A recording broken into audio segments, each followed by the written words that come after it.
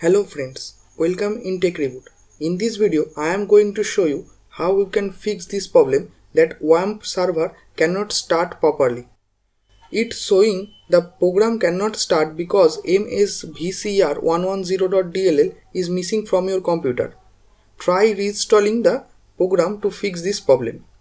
After clicking on the icon, it shows this error, and clicking OK, you can see here only the red icon is present. Then it converts into the orange but never colors to green. So WAMP server not working properly.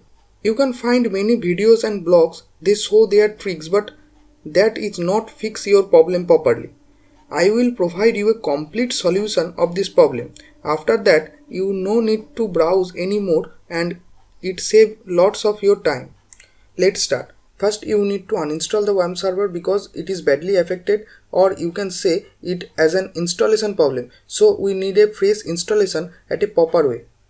First, open Control Panel, then go to the uninstall program, then find WAMP server and then click on uninstall.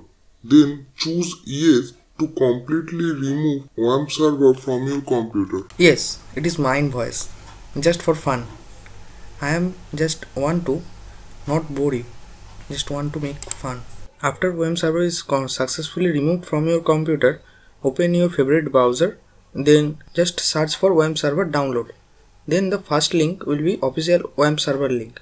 Click on it and this is the WAMP server site. You need to just click on the start using WAMP server. Just click on this. Then you can see this page. WAMP server 64-bit or 32-bit architecture are available. Just make sure that what is your architecture.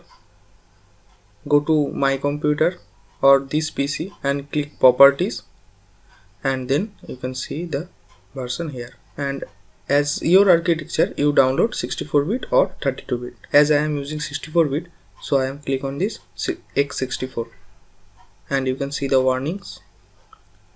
You need to click on this link and you see this page. This is a Microsoft Visual C++ redistributable for Visual Studio 2012 update 4. It helps WAMP server to work properly, and WAMP server also need this. Just select your language.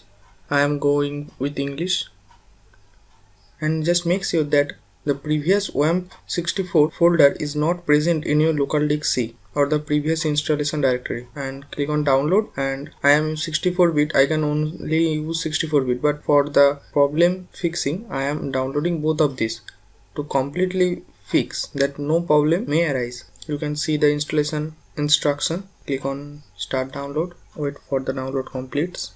After downloading that two files, just open that two files one by one and click on this I agree the license agreement and click on install. And for the next file, do the same.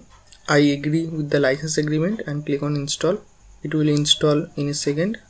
Then you install your WAMP server. You can download it from that official site, or as I am downloaded previously, I am just going to install it.